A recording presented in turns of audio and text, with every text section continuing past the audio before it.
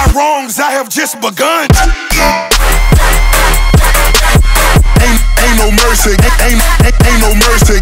What is going on, guys? It is Relentless Gaming here, and today I'm bringing you some sniper breakdown gameplay from the Battlefield 1 beta. I was able to get two of the guns and get some pretty good footage on the Mark III sniper as well as the Russian 1895. So I'm going to talk about both of them, and then I'm going to give you my preference at the end. So the Mark III I thought was a really well sniper. It was the very first one I picked up, as I don't even think you can unlock the other one until you play with the scout class for a little bit. But I did notice I got a few hit markers with really both of the snipers, and I think this is just how Battlefield plays. They want you to go for those more difficult shots, those headshots. So I did get a lot of assist counts as kills, but at the same time I was able to pick guys off who already had low health, so it was an easy one shot, as you can see in a lot of these clips.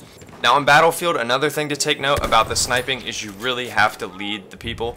And a lot of these clips, the farther out they are, it's real life. I mean, you have to take into account bullet drop as well as how far ahead you are of them. So, that's really interesting and definitely a more challenging thing that you see in a Battlefield game versus Black Ops or a Call of Duty game, for a matter of fact. Now the Russian 1895, I did prefer a little bit more from a scope perspective. You were aimed down sights, you were able to see a little bit more of what's going on around you, so if someone was coming to your left or right, or there were perhaps more people spawning in, you could see where they are and locate them a little better than the Mark III, which takes up the majority of the screen, where you zoom in and then anything not within the scope goes black.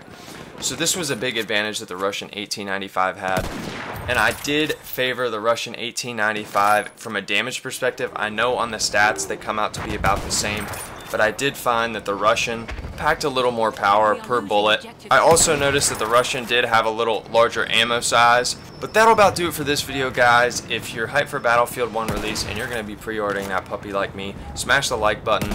But until next time, guys, stay relentless.